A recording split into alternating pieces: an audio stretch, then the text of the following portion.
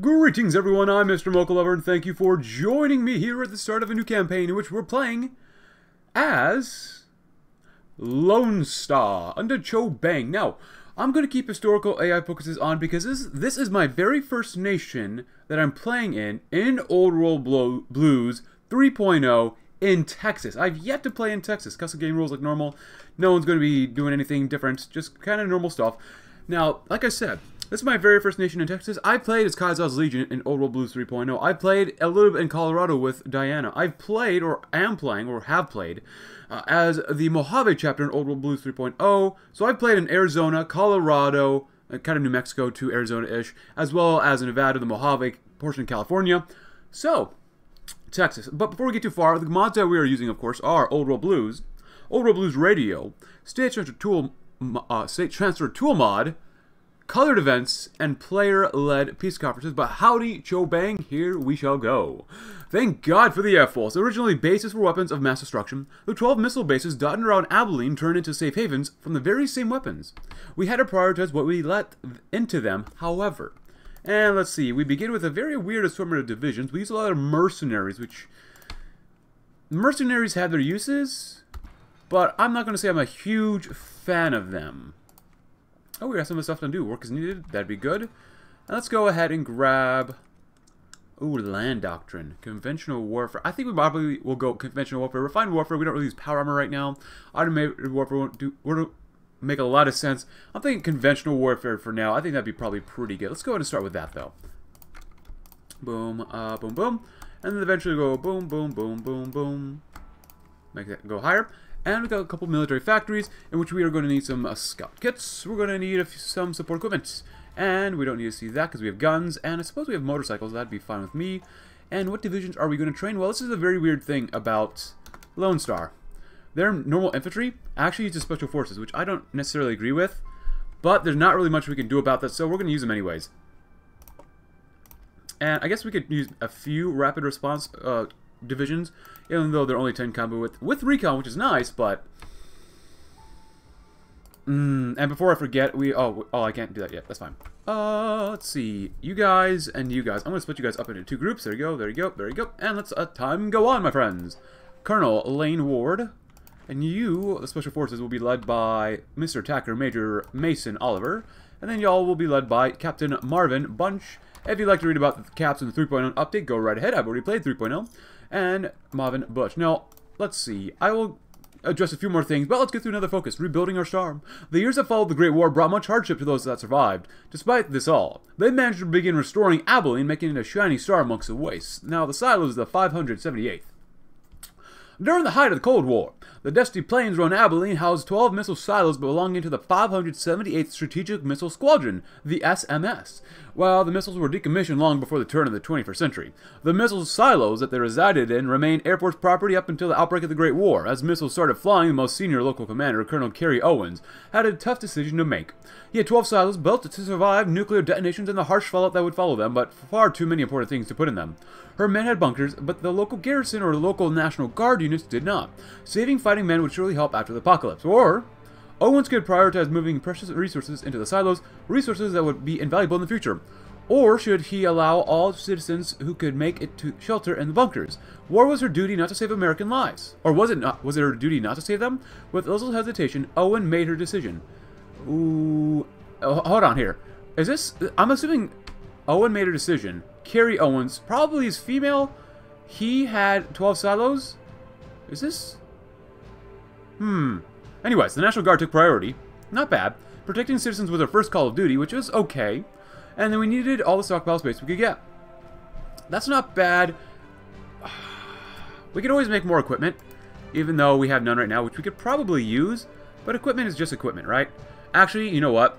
As much as I want to do this one, because it's hard to get more advanced components, and I know someone's probably not going to like that. I'm not going to click on this one. I'm going to choose this one because I almost never choose stuff like that. And secondly, when we get enough political power, we can go to war with Lubbock. Which doesn't make too much sense, but I don't care. I want to go to war with somebody in the first episode like this.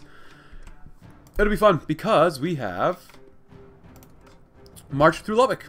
It's the first nation on their way to a westward expedition. They control a portion of the I-10 stretching to our west, and as such, must be crushed if we successfully reach Red Sun City. Now, I shouldn't really do this, but it doesn't matter anyways. I just want war. Warfare before we had some warfare, because we had to make a choice. Victory or the greater good. Victory for the greater good. Because even though we can do Return to Lubbock, if we recall the Lubbock expedition, I'm not going to recall them. And I don't know. I want war early. I want more factories. But what survived the apocalypse? While spared a direct hit, Abilene suffered 2 glancing blows from missiles striking to the north and southeast of the city. Most buildings were flattened by the shockwaves, but more resilient structures in the Dias Air Force Base and the city center remained standing. The survivors of the blast, emerging from the missile silos surrounding the city, found themselves greeted with a dead city. They needed a goal, and fast, lest their despair overtook them. Colonel Owens once again took the helm, making a tough decision to prioritize one of the projects above all others. The following years would be harsh, and many of those that survived in the missile silos around Abilene would perish from malnutrition, illness, or radiation poisoning, including Colonel Owens herself. Despite the overwhelming hardships, the principal project Owens pushed for was completed, and it transformed Abilene into a shining star of hope across the nuclear wasteland that Texas has become. Indeed, it became the Lone Star. That project was ensuring access to safe foods and water for all citizens. Not bad, but you can always make more water and electricity. The clearing of the I-20 allowing all to reach Lone Star, which is not bad. I like that extra infrastructure too. Significantly rebuilding Dias Air Force Base, providing a safe haven for all. In which Lone Star gets an arms workshop. Now, that's not bad. I really want to do clearing of the I-20 because I like infrastructure a lot, and we do get more manpower, but I'm probably going to go with this one because I'm trying to do things that I don't normally choose. Rebuilding the Dias Air Force Base because I want an extra arms workshop. There's only one arms workshop, which probably isn't really worth it, but that's okay. And Shale's army musters I-10 and I-20 once both thrived with trade from the west destined for Dallas and Austin. Now that Shale's mutants have all but blocked the I-10, the I-20 blooms, or booms. 20 factories ain't bad. That ain't bad at all. Nice, 2 guns at a time. We're going to need some more of this, and probably going to need more of that. But mutants blocked the I-10. Before the war, there were 2 great roads into Texas from the southwest, the I-10 and I-20. Even after the Great War, the 2 roads remained relatively undamaged, leading to a significant flow of trade and people from the west, to Austin along the I-10 and to Dallas along the I-20. I've been up to Dallas twice actually. As a result, settlements along the 2 roads began to find their feet again, gradually expanding and rebuilding. That was until the mutants arrived. Led by the charismatic but twisted Shale, they made their home along the I-10. Shale's hostility to humans ensured no trade convoys could travel along the I-10 until they had moved on. As a result, the I-20 became the only safe and reliable route into both Austin and Dallas. Thanks to this, Lone Star boomed. Our industry expanded to provide for the traders. Not bad. The markets in our city center grew bigger than ever. Okay. And trade along the Colorado needed protection too. Well, that one seems probably like the weakest one. We don't really need to talk about naval vessels probably too much. Level 3 is not bad. Trade value, we could increase it. We could probably increase it later on anyway, so I want to get another civilian workshop and infrastructure. The formation of the Texas Economic Union. Just under a decade ago, the Texan Economic Union came into force. An agreement between ourselves and the Texas Brotherhood to progress forwards together. Now the time has come to renew the pact. There's little doubt it'll pass, but under what condition? And once we get this done, we can pacify Lubbock, huh? All core states are controlled by ourselves or a puppet. They lose manpower, and we get more compliance. That's not bad, actually. Following the determined action of our legions, past west has been cleared through the remnants of what was once Lubbock. Now it is time to pacify the area, ensuring that they are not a threat to our rear flank as we march further west. Friendship across Texas. Whilst Lone Star is without a doubt an economic powerhouse, military affairs have never been our strong suit. For the most part, we rely on paramilitary groups and mercenary companies. To our southeast lies the Texan Brotherhood of Steel, who are quite the opposite. The Brotherhood has a strong military, advanced tactics, but struggles with a sluggish economy. The solution, therefore, seemed fairly natural. Although unification of both nations under one economic treaty under the original agreement of 10-year union would cover trade and industrial relations, with Lone Star providing technical know-how to the Brotherhood and the Brotherhood providing military expertise to Lone Star in return. The agreement was ratified by both sides on the turn of the new year in 2265, coming into effect on this day 10 years ago. Whilst the original agreement was time-limited, there is little doubt an extension would be signed once the successes of the agreement became clear. A permanent extension was put before Assembly last week. The extension passes unanimously, which I like that political power and stability, I do. The extension passed closer than many would have wished. That's not bad. Autocracy? Do we like autocracy? Not really. Or mostly people focused on Cho Bang. The extension passed conditional on greater military advice. We get more command power, which is okay. Army XP. I'm thinking the extension passed unanimously. I like that one the most.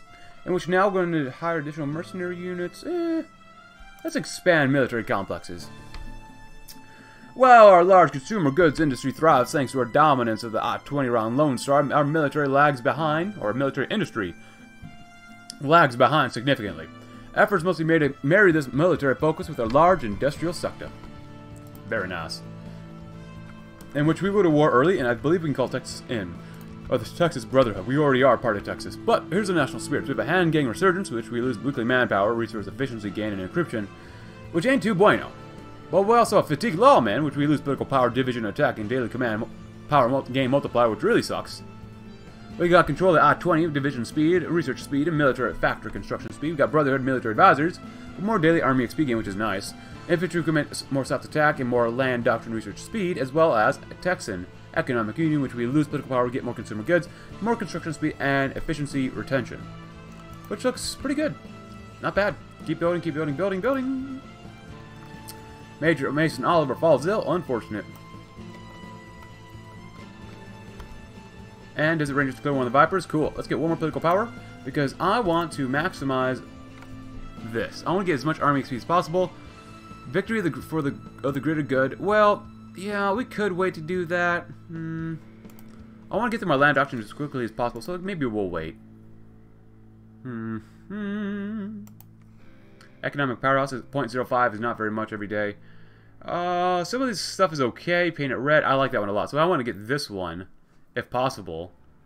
Victory for the greater good. Which focus is that? Because they're both victory of the greater good. Oh, for the greater good. Of the greater good. So apparently we can't get that one. So that kind of sucks. Of the greater good. So we have 1, 2, 3, 4. Well, I'll probably just choose this one in the end anyways, because these 4 are pretty good. But recruitable population factor, more war sports, okay, it's not great, so. Oh well, time to go to war. And call in our allies, because they will fight for us. And I know this is probably a really bad thing to do. Human ghoul tensions, they got a vice city, but they are a vice city. Wealthy, Lubbock expedition, and they have a generic focus tree. I know I probably shouldn't be going to war right now, but you know, whatever, it is what it is. We'll help them out. I don't even feel like really commanding them. Ohm's Law. Get some decryption. Follow it up with some secret language, why not? Yes. Unity of Austin? Sure, why not? Let them all in. Let them fight for us, and we'll take everything when we're done here. So far, looking not too bad. We've lost one guy. We have 11 divisions. The Texan Brotherhood is really good. Actually, we're not even considered a major power. The Texan Brotherhood is. They've been doing a lot of the work, but that's okay. They don't need to have territory up here. Hey, we made an encirclement. Nice. The whole division was encircled. Go, go, go. Go, speedy boys. Go, go, go, go, go, go, go, go, go, go, go. Oh, we're so close. Oh, they might encircle us here. That might have been bad. A massacre outside Leetown more than the hand gang? Our garrison at Leetown was awakened early this morning by an exhausted, blood-soaked caravan guard collapsing at their steps in the early hours. On the verge of collapsing, he managed to say a few words to our garrison commander, Captain Rose Edmund. Ambush. Road. Massacre. A pause. Hand gang. Edmund shook her head in disbelief. The hand gang? Surely not. They'd been mostly wiped out by the lawmen and Brotherhood special forces long ago, and the survivors weren't capable of an ambush, much less a massacre. Dutifully, however, Edmund gathered up her men and marched towards the I-20. The early reports of her scouts were bad, but nothing could prepare her for the sight they were greeted by when they approached the river. The only movement among the bodies was a red banner fluttering. Oh boy. The caravan was still just about fighting back. So we lose manpower and stability, or stability and infrastructure. I don't want to lose infrastructure, so I'm going to go with this one. Just about to fight back. That ain't good. Ooh, that's not bad. More attack. Cunning Desert Fox, though. But we don't have enough command power, which really suckerinos. Cool. And even though we're struggling, and I probably shouldn't be attacking so much right now, we still get more resources. Or Army XP, I should really say. Strength and unity. Our economic ties with the Brotherhood allows us to reap significant industrial benefits. Any attempt by one side to increase the profitability of the pact will surely benefit both sides equally. Nice. Unfortunate. Reference manuals, don't mind if we do. Industry, improvised tools. Thank you. Occupied territories. Oh, not eradication. We want pacification and militia. There we go. Beautiful. Just take Lubbock and we'll have them. Destruction. Whoa. Now this is not unhistorical. Of course, I'm attacking Lubbock too, but still. I was not expecting that. Wow. Hey, but Lubbock. Yeah, it's very not historical when I take out Lubbock, but whatever. I suppose I could have puppet them, but I wanted their extra factory. Huh. One extra factory. Pacify Lubbock, march for Fort Summers. We get a war goal for Fort Summers core territories. That's kind of cool. Pacify Lubbock. We lose manpower there, but become owners of Lubbock core states. But we get more compliance, and I want the compliance. I just want them under us. That might have screwed us up later on, but whatever. Because now we can't do return to Lubbock because they don't exist. So, and they have to be fully independent, but whatever. It's alright. Heck, we could probably go to war with Fort Summers right now, too. But later on. Construction. Beautiful. And just in case things get really bad, you never know what might happen. We go 1, 2, 3, 4, 5, 6. Something like that. There we go. Because nothing bad could ever happen here, right? Right? Yeah, nothing bad could happen here. That's nonsense. A rag stag candle shop. If you'd like to read about this, go right ahead. This happens pretty much every single campaign. Stuff about candles and money stuff. We lose some caps. We'll get 1% more stability. Sure, why not? Warlord rises. Oh, boy. Ouroboros. Clear one of the old bones. Oh, boy. Got 9 army XP. Now, I do want to edit these templates, but I'll edit them once we are done with a little bit of a issue, we'll say, concerning rebellious folk, we'll say. A little bit ahead of time for me. Gliders. Gliders are pretty good. Troll Warren, oh boy. Scavengers, we'll wait. You know, we could do that. We might be able to break over there fast enough, but they're New Mexico, right? Yeah, that's East New Mexico. The Braxos Corridor, North Texas, South Oklahoma. The Panhandle's right here of Texas. Cool. Yeah, you can kind of see Texas right here. With the executives, that's part of New Mexico. Whee! Last Lodge is not... Is Last Lodge part of Texas? I don't think so. Oh, it is. Oh, it is. Okay. Whee! There it goes. Right around there. Right around there, and then... Probably like that. Is this city part of East Texas? Yeah. Ooh. Nice. I forgot how... Does it really bulge out that much, East Texas? I guess it does. Cool. Crisis on the Colorado, though.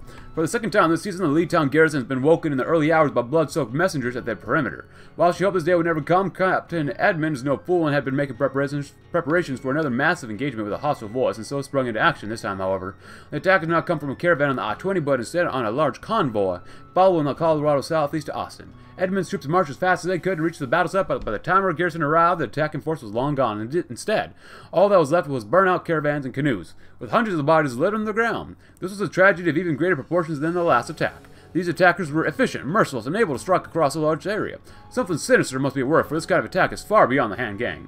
Double our river patrols, this must not happen again, which we lose convoys. Probably fine. Our settlements could be next to expand the garrisons. Get more stability, but we lose manpower. I don't want to lose any more manpower now. The next attack will surely come on the I-80. We lose manpower. I don't want to lose manpower. Double the river patrols. I'd rather get rid of my convoys then. Yeah. Defend Fort Summers, huh?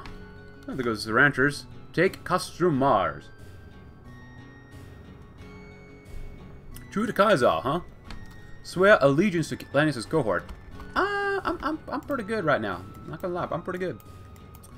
Hire additional mercenary companies. The vast majority of the army we field is mercenary companies. More inexperienced groups are usually assigned to garrison in our settlements, whilst larger, more equipped companies can be used as frontline units should the needs arise. We get more infantry equipment and more 2 divisions, which will be good, even though I really don't care for these mercenaries. 8 combat width, that's kind of not great. Mercenaries, that's a little better. A little better. Yeah, I definitely want to get rid of this and edit these. I don't mind having special forces. Actually, I really do like having special forces, but the way it's currently set up is not very bueno. Defense on core territory might be really good. Greater cause. Victory for the greater good. Old guard. For the greater good as well. Organization. Well, we probably won't be able to do this. Yeah. Legion tactician. We'll probably be forced to do that one, which is fine. Aircraft company. Well, what do we got down here? Anything here interesting? Not really. Well, I might as well grab this one first anyways, because we can always use that. So, we're currently on mercenary primacy, which is... It's okay, get more stability, less attack, which is I don't like. Can we get rid of that? Completed focus, institute army reforms, reduce reliance on mercenary forces, and completed focus, distribute arms to the citizenry. Oh, okay, that's not bad. Battle plans. Cool. Very good. Very, very good. I should probably save up some money, or political power, I should really say, for getting another trade route. That'd be good. I cannot think of the word there. What is wrong with my brain right now? I don't know. Probably a lot of things. Cunning Desert Fox, though. Oh, was that? Do we just get something done? Huh. Maybe a modifier already completed. Fatigue Lawman, that's not good. Oh, there goes Carbon. Might as well grab some of this. Motorized Flight, not bad, not bad. NCR to clear one in the Rapids, cool. Locking them gliders. Keep building ourselves up even more. There you go. Carbon was annexed. Is that supposed to happen? Shale's army, huh? Shale, okay. I gotta play as a super mutant nation soon. I got to. Maybe them next, huh? I don't know, see what happens. The Road of Conquest. Yeah, we're going to have to kill them off eventually. I thought I left this on historical. I mean, the Desert Rangers have come back and done really well, but... The Troll Warren? Oh, don't tell me they're gonna die. Legionnaires in Lone Star? Well, we'll talk about that in just a moment once we do this. Lone Star, working trade, 6.9. 23, 33, 61. Holy cow.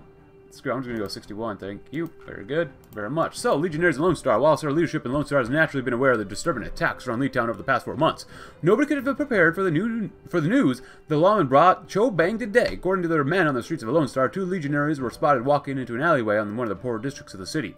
While unconfirmed by more than a handful of witnesses, legionaries have been seen around Lone Star since the Legion's scavenging mission to the area more than a decade ago. Even during the expedition, the group stayed far away from the city, making this sighting even more bizarre. If it weren't for the attacks around Lee Town over the past few months, we'd be able to discount their support with ease. However, the more we think about it, the more it seems to make sense. The coordination of the attacks, the brutality, the expertise. If legionaries are at play, the risk is far greater than any of us could have imagined. Legionaries, yeah. Find them now. Reduce the revolt's generals, but some houses will be damaged. The lawmen must be hallucinating, surely. Ooh, prevent us from taking action against any revolt. Assign units to protect our industry everywhere. Reduce the effects of sabotage in the event of a revolt and stabilize the situation, but it will have costs. Sure, I want more stability. Stability for the nation, because we're probably going to lose it eventually. Does the reservation have anything? Goodbye, Troll Ward. No, nothing there. And Lone Star has become home to Butcher's Pete. Oh, that's cool. We can buy stuff from him later on, but we don't have enough money because we're minus 96,000 or minus 96 caps. Cool. Now, I guess technically we could recall the Lubbock expedition, which actually... That actually makes sense right now, just because that's just blueprints, so let's recall them, just because we were taking them out. With trouble brewing at home, we need all the experienced hands we can get. Captain Sounders and his Lubbock expedition will still patrol the I-20 beyond the borders. It's time to call them home. Cool, why not? Get more divisions. We'll love the divisions. Throw you guys right there. Mercenaries, Settlement Mercenaries, Rapid Response Corps. Actually, you go right there probably then. And seed selection, why not? Good stuff. Always good to have seeds. Marsh for Summers. Summers. Yeah. Oh, Ward and Clear War and Hang Dogs. Oh, actually, huh. I need to play as the Warden, which looks really awesome. As well as the Hang Dogs again. Doggy dog, huh? Hello, America. Riches of the box. Oh, you get a research slot there. You get a research slot over here, too. And create your own faction. That's cool. I hope nothing bad is going to happen here. Tube heads. Oh, Mr. Entertainment. Nothing really there, and that's okay. San Antonio. San Antonio. Been there once. It's urban. Go figure. Let's see. Infantry. Let's grab some warrior training. That'd be good. Maybe get some other stuff too soon. Yeah. Let's see. For our faction, the Texas Economic Union ain't looking too bad, especially with the super mutants down here. But these guys, Shale's army. Eden? Oh, what is Eden about? Oh, there goes the Rapids. Scarlet. Oh. Interesting. Supposed to be the Garden of Eden, or... I don't know. Only 1,200 manpower? That ain't going to be enough. Cool. Hopefully this doesn't go poorly. Crusher's army declared war on Unity of Austin. Oh, hello. Who are you?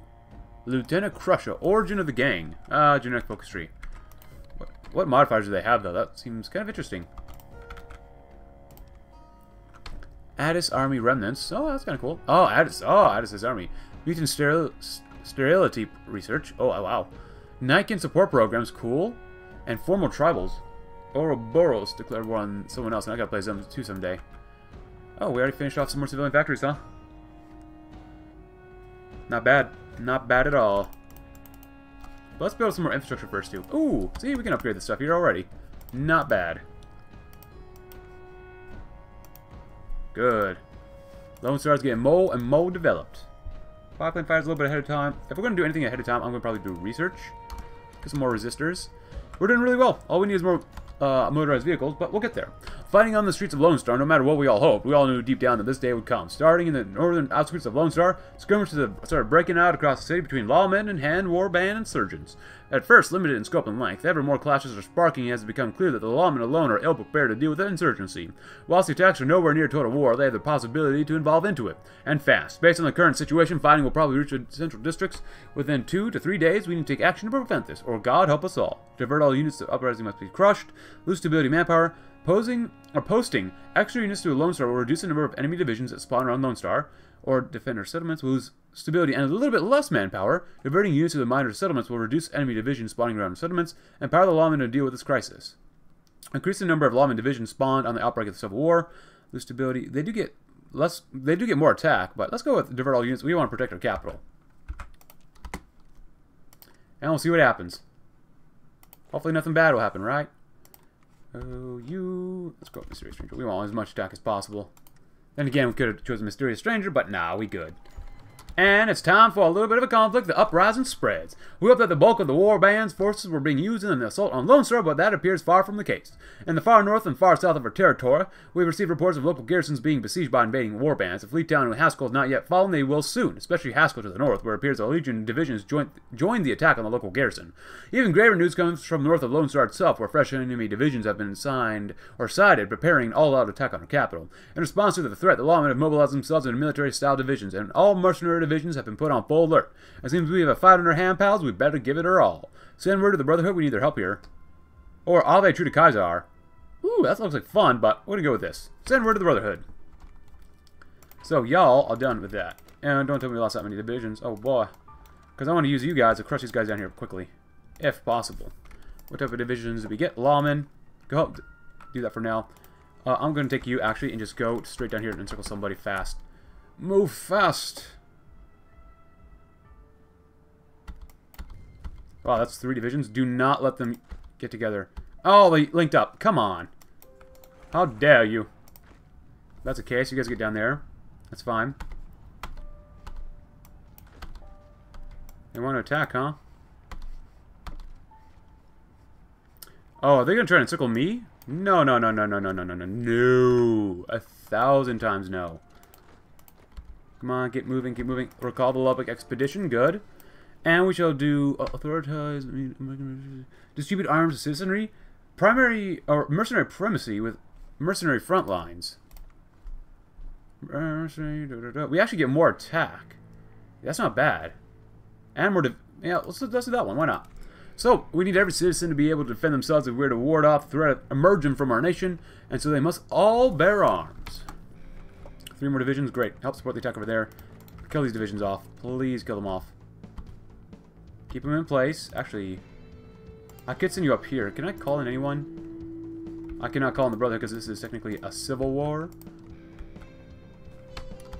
Oh, we're not even a leader. Oh, that sucks. You guys are attacking here, which is fine. If I poke over here, that might provoke some people. Did I got encircled myself? Are you kidding me? You know what, hold then. You go that way. No, I said you hold. You can go that way then. Screw these guys. We're still going to re-encircle them. And kill them off. That'll be good right there. They're taking all this territory, which is actually pretty good for us. If we take Haskell, we could probably just win. Please don't encircle me. Hey, see, we won. Not bad, see? All you gotta do is take out Lubbock, and we're good. Glorious. Absolutely glorious. Oh, we canceled this. No, that sucks. Oh, whatever. And we'll come back and do this one later on. Victory of the greater good. Following the weeks of grueling fighting in Garasa territory, we finally managed to defeat the unified or reunified hand war band and the legionaries that supported them. It's time to catch our breath and think of the future. Not that bad. just make sure that they go somewhere else. Alright, at this point, we're going to have to do this, because Lubbock veterans are cool and all, but patrolmen, we're going to duplicate this, and then these guys are going to be normal inf. Cool, so normal infantry. We're going to remove you. As much as I keep using you. And why did that come back? 10 combat width. Just normal infantry. That'd be good. We have actually some equipment to use it, so that's not bad. Which groups can we actually convert? You guys? No. You guys? No. You guys? No. Okay, seriously, who can I convert? These guys? Okay. There we go. Not bad, not bad. Oh. There we go. Not bad. The old order triumphant. With the last pockets of the warband being eliminated as we speak, it seems all but certain that we have survived the insurgency of the warband and their Legion allies. Fortunately, a Legion involvement was limited and not a full-scale invasion as we first feared. It appears instead that the groups were remnants of the Legion scavenging group sent into Texas over a decade ago, who remained behind to attempt to take over and woo Kaiser's favor. Certainly, if they had succeeded, it would have been a masterstroke, granting the Legion a deep base in Texas. However, they fortunately failed decisively at that. Much is left to do, however. We've had to make extensive diplomatic and economic concessions to win against the warband, and we will need time to recover again. Moreover, we still have plans for developing the Texan Economic Union to deal with. Exciting times lay ahead. Forward we go, stronger than before. Revolt in the west, east in the flames. Oh boy. Oh, that does not look good. Revolts in the west. Why do we lose more manpower still? Well, someday I have to do this side of the tree, but today's not that day. We got all this stuff to do. So, how do we do this? Rekindle the economic union? We might as well, right? So, whilst once a great strength of our nation, we've allowed the Texan Economic Union to fizzle out while we're busy fighting the warband. We must reverse this. So, I got a question for y'all. Ooh, what's that? Restart the turbines. Scrap the turbines. Restart the turbines. Well, we get some of that stuff, or some of that stuff. We get a bonus. What do you think is better? Restarting the turbines, or scrapping them turbines? Let me know in the comments below. But that's pretty much going to conclude today's episode. I think we've done very, very well, even though things did not turn out exactly as we wanted, but that's alright. If you enjoyed today's episode, consider leaving a like, subscribe if you're new, check out my Discord link in the description below, and I'll see you tomorrow when we don't have the Alamo chapter under us, and we have a good time in Lone Star. Thanks for watching. Have a great rest of your day.